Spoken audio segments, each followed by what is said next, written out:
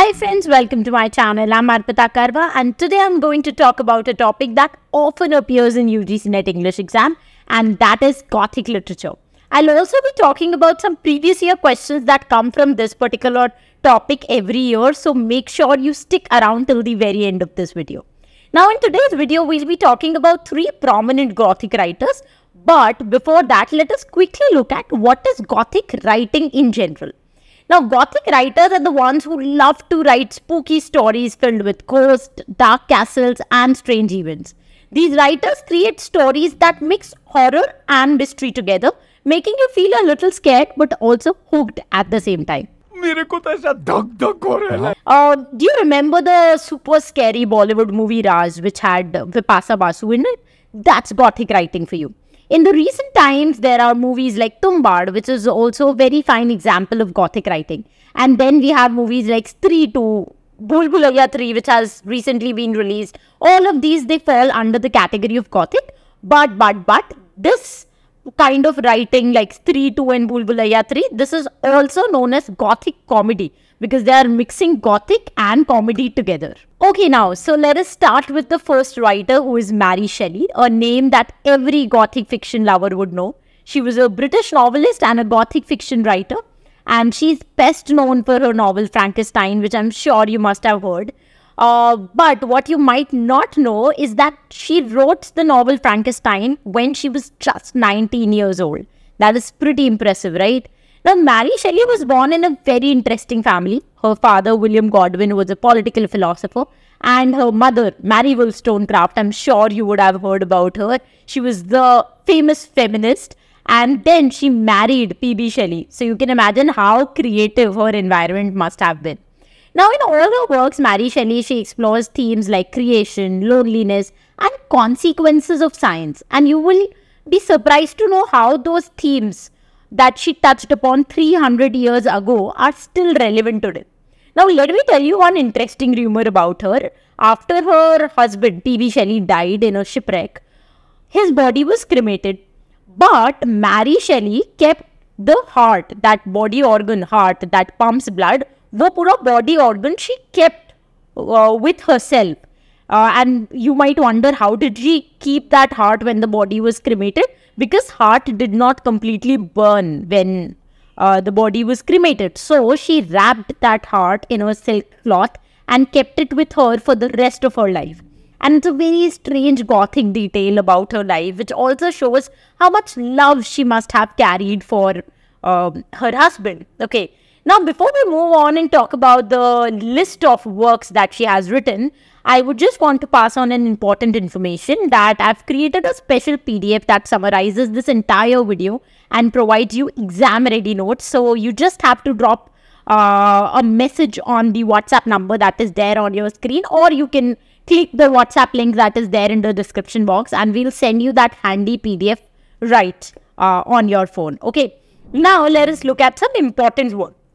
So, when we look at the chronological list of works that has been written by Mary Shelley, the first one is Frankenstein, of course, and then we have a long list, and the last one is Falconer. So, the works you can see on your screen.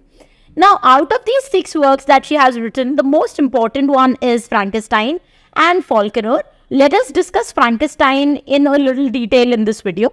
So, Frankenstein, for those of you who know, is about a scientist named Victor Frankenstein who created a living being by putting together parts of dead bodies. However, once that creature came to life, Victor was horrified and he abandoned that creature.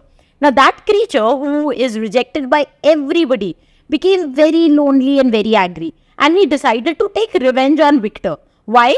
Because Victor created him and then left him alone. So, the story talks about themes like dangers of unchecked ambition, and then also talks about how it is important for somebody to take responsibility of his own action. And then the most prominent one is loneliness. Nowadays also, if you look at Bollywood, you will see that there are so many movies that are made which talks about the dark reality of robotics and AI. Like we have Ravan. Then we have Teri Baaton Mein Se Uljha Jiya, the one which was recently released. It had Shahid Kapoor and Kriti Sanon. So ये जितनी भी movies आप देखेंगे, all of these movies, they kind of talk about the same idea that somebody created a robot which later started destructing the entire world. Okay, and it was very difficult to control it. Same चीज Mary शेली ने 300 years पहले बात करी है, जब ना तो computers थे, ना ही AI था, ना ही इंटरनेट था, and still she could conceive an idea where a human being is creating another creature who is later destructing the entire world. Okay, so it is very, very beautiful story. I'm extremely going to recommend you to watch a movie or at least read the book. And there are so many other plots like these which you have to read for UGC NET exam, because all these important novels, plays and poems are constantly asked in UGC NET exam. So if you want animated videos of such stories wherein you can understand the plot in 10-12 minutes, then you can consider enrolling in our online course for UGC NET English, wherein we provide animated videos for all these plays, poems and novels. So we have about 500 plays, novels and poems जिनको हमने animated form में आपको समझाया है and short videos के through समझाया है, ताकि आपके लिए बहुत आसान हो जाए उन चीज़ों को याद रख के उसे एग्जाम में उसके क्वेश्चन सॉल्व करना. So for more details you can check out the description box. So next up is Horace Walpole, the man who basically kick-started the entire Gothic fiction genre. He was born in 1770 and he wasn't just a writer, he was also a politician. But what he's really remembered for is his novel The Castle of Otranto, which was published in 1764. And this book is often called as the first true Gothic novel. It is packed with spooky castles, supernatural events, and a very dark, mysterious atmosphere. We are going to dive into the plot a little more in the next section, but for now, just remember that the most important work of Horace Walpole is Castle of Otranto. Now, Walpole's work set the stage for all the other Gothic writers like Mary Shelley and Edgar Allan Poe. What you might not be aware of, that he is the one who coined the term serendipity. And he used it in a letter to describe making discoveries by accident. So when you make discoveries by accident, कि अचानक से आप कुछ कर रहे हो और आपसे कुछ discover हो गया, कोई नई चीज़ create कर दी, that is known as serendipity. Now it's a very common word that we generally use when we talk about happy unexpected findings, but all of this was started by him. अगर किसी को serendipity का मतलब नहीं पता चल रहा है तो you can relate it to the word eureka, कि यूरेका मीन्स कि अचानक से कुछ डिस्कवर हुआ है. सेरेंडिपिटी मीन्स बहुत अनएक्सपेक्टेड डिस्कवरी है कि आप कर नहीं रहे थे उसे डिस्कवर, बट वो अचानक से खुद ब खुद आपने कैसे डिस्कवर हो गया. Okay, now let us quickly look at the chronological list of the works of Horace Walpole. The first one is castle of Otranto, then we have Mysterious Mother, and then we have historic doubts on the life and reign of King Richard III. Now, out of all the three, the most important one, as I've already mentioned, is Castle of Otranto. Let's understand the plot of it. Now, this particular story is about a prince whose name is Manfred, and he is desperate to keep his family's power. Now, after his son dies in a very strange accident, Manfred tries to marry his son's fiancée, whose name is Isabella.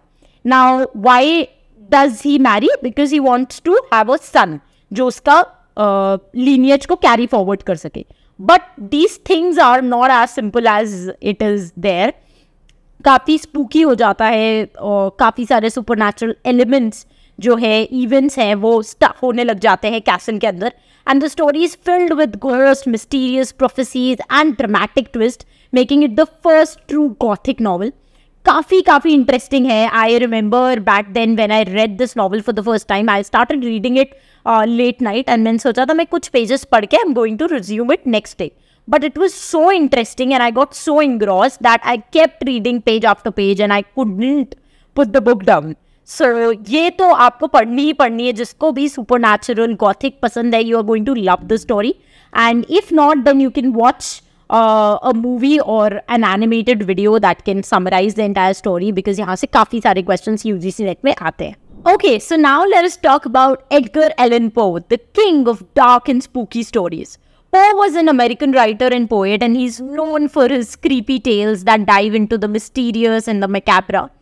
Now, one fun fact that most students do not know about Poe is that he's actually considered the inventor of the detective fiction. Yes, he's the one who created the classic whodunit mystery novels that we so much love today.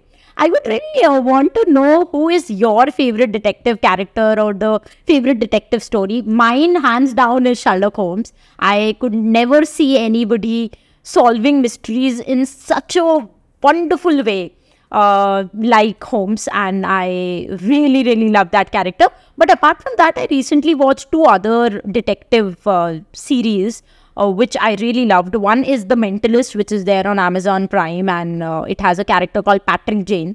काफी amazing सी story है. He solves those murder mysteries and काफी interesting है.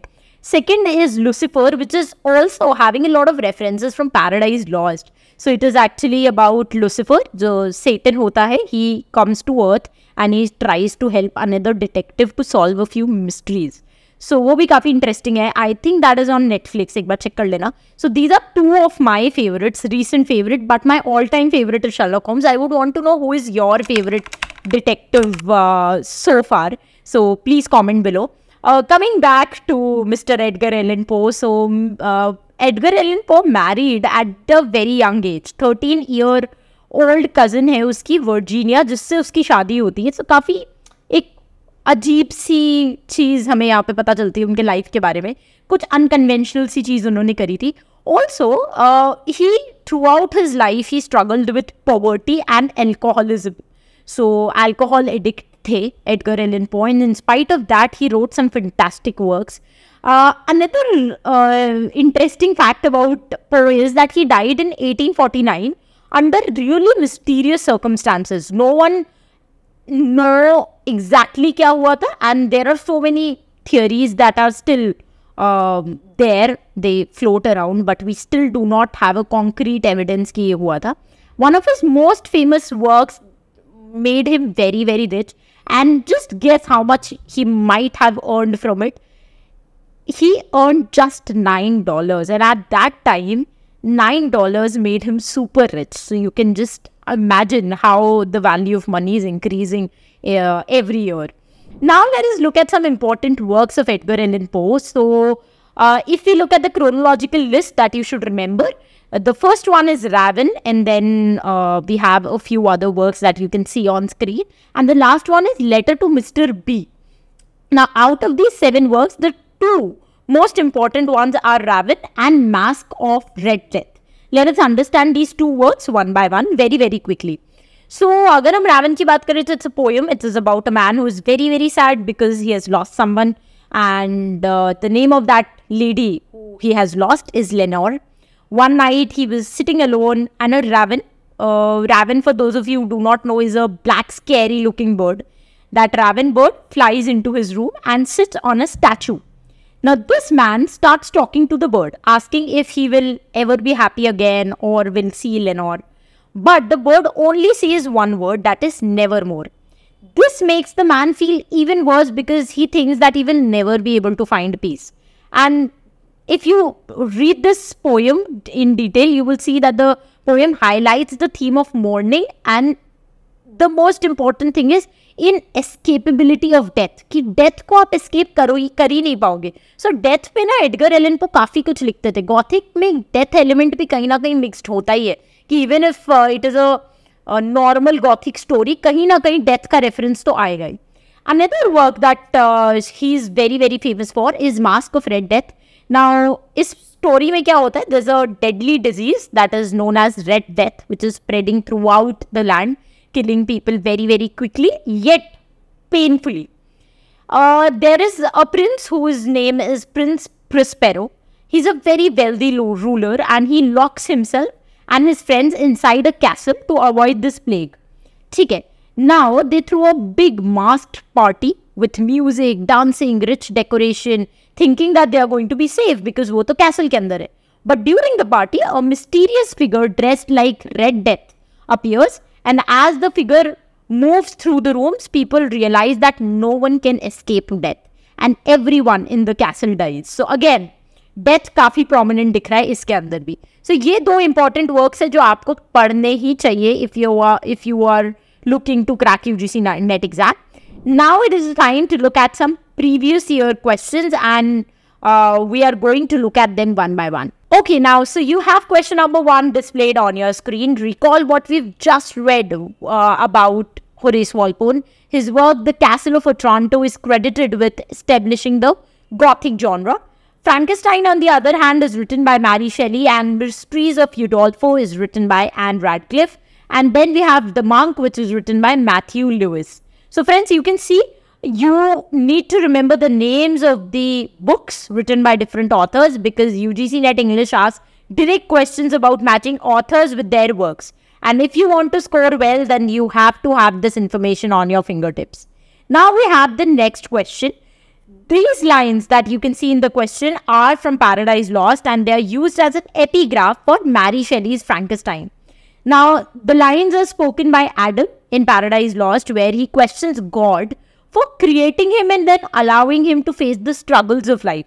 Similarly, in Frankenstein, the creature is questioning Victor Frankenstein for creating him and then abandoning him to suffer in a world that rejects him.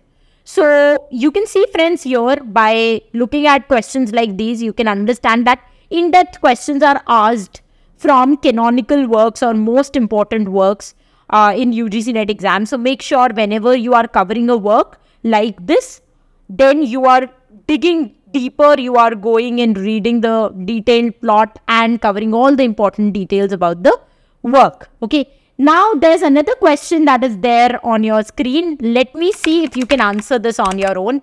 If you know the right answer, then put that in the comments box below. Another interesting thing that I would want to tell you, that if you're looking for more PYQs on this topic, you can check out our exclusive mock test series that provides you with 3000 plus topic-wise questions. Plus, after every test, you get a detailed performance report and your ranking in the All India leaderboard, which will help you to spot weak and strong areas. That's it from my side for this video lecture. I'll meet you very soon in the next video lecture. Till the time we meet next, happy learning, keep loving literature, and stay tuned to arpitakarwa.com.